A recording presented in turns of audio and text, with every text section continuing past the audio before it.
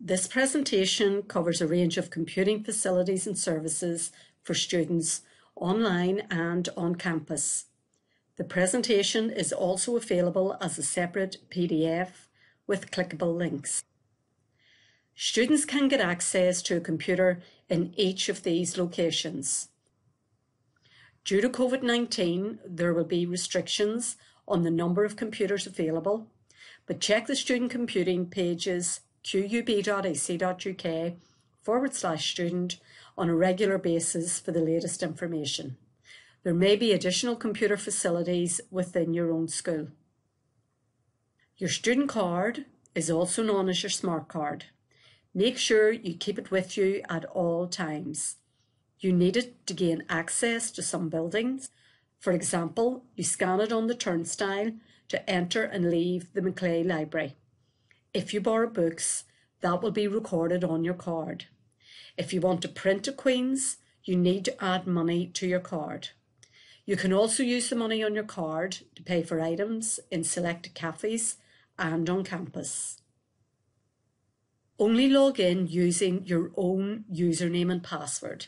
Never allow anyone else to use your login details. Make sure you change your password on a regular basis.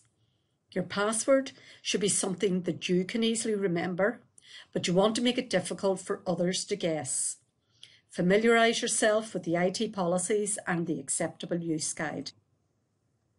Queen's Online is a secure online portal, accessible only to staff and students.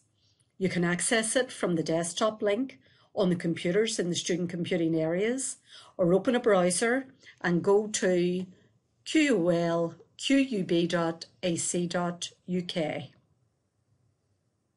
Pay particular attention to the login instructions.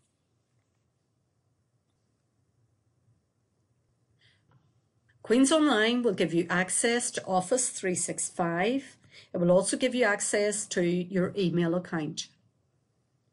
This is the link for Canvas, which will bring you into your modules and lecture materials.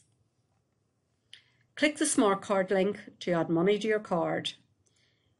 Here is your library account, where you will see details of any books you have borrowed and any fines you need to pay. You can also renew books from this link. From here, you will have access to the IT and library guides. Canvas is the VLE, the virtual learning environment used at Queen's. Your tutors will put lecture notes, quizzes, assignments, and other materials up on Canvas for you to access and engage with. They may also put links to lectures, but they will speak to you about this and when you need to use Canvas. Click the link for online resources. At the end of this presentation, I'll show you where you can access the video. Office 365 is free for all staff and students at Queen's. There are over 20 apps, including Word, Excel, PowerPoint, but also collaboration apps such as Teams and OneDrive.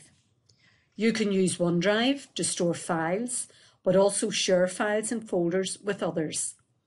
Some or all of your lectures could be online using Teams.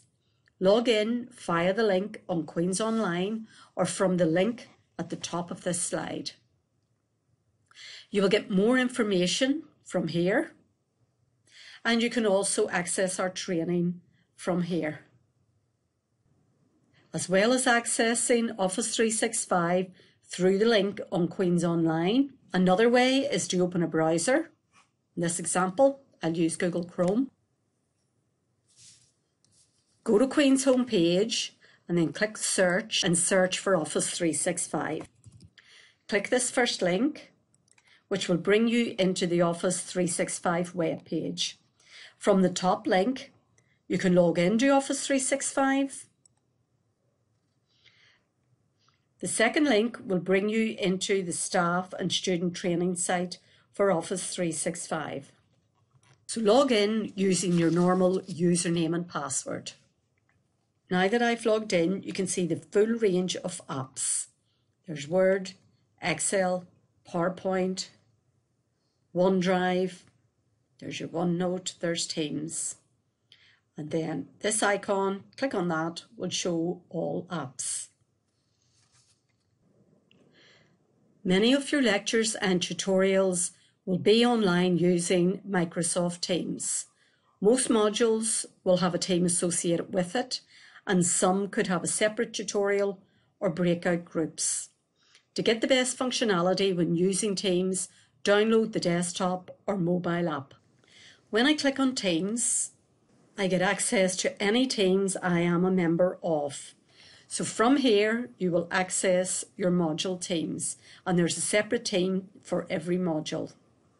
Up towards the top right, when you click on your initials, you can download the desktop app and you can download the mobile app. By using the desktop or the mobile app, you will have better functionality when using Teams. Also, if you download the desktop or the mobile app, you can then access Teams directly from your computer, laptop or mobile device without having to log in through a browser. This will bring me back to Office 365.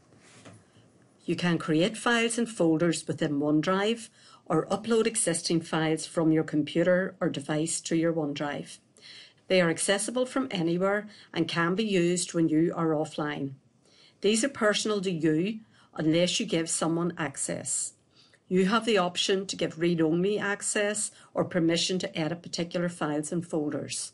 Log into the Office training site for more information on how to use your OneDrive.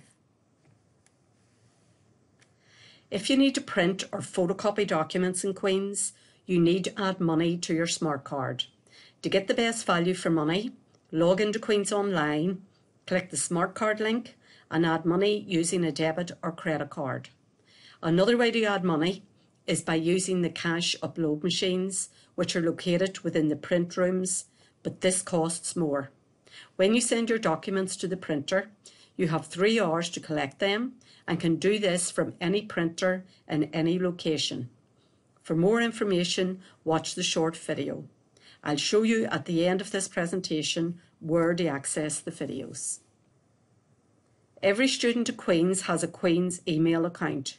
Make sure you check it on a regular basis. Don't use any other email account to contact Queen's staff, including your tutors and lecturers, because it doesn't prove you are a Queen's student. We are not obliged to answer student inquiries from non-Queen's email accounts. In fact, the email may be deleted or blocked by Queen's firewall or go into junk mail. If any staff at Queen's needs to contact you, they will only use your Queen's email address. Be courteous, specific in your email correspondence, and give details such as your student number and module. If you receive an email that looks as though it has come from Queen's asking you for your login details or to verify your account, do not reply or click on any links within the email. Simply delete it.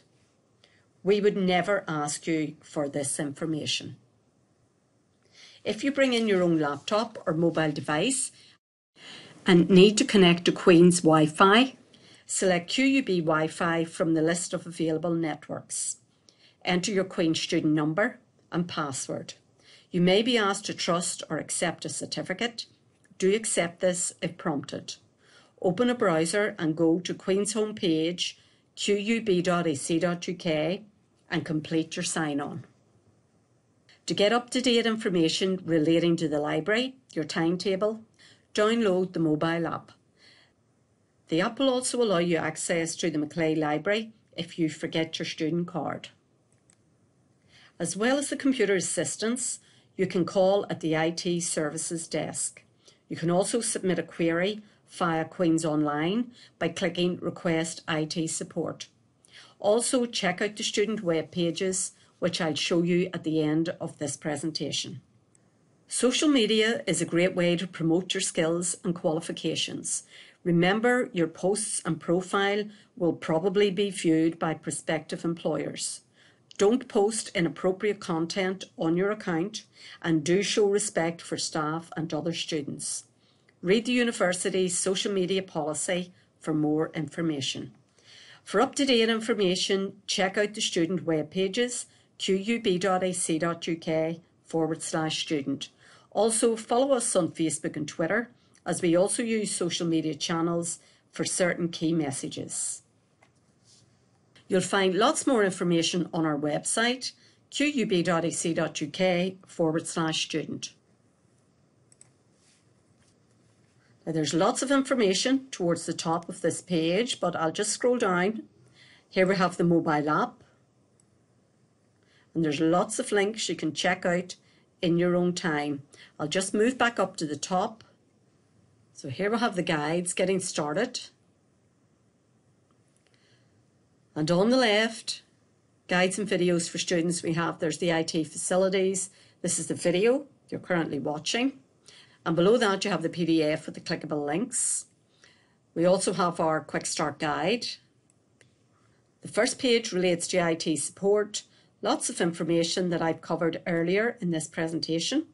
The second page relates to the library facilities, including information on how many books you can borrow. Check that out in your own time.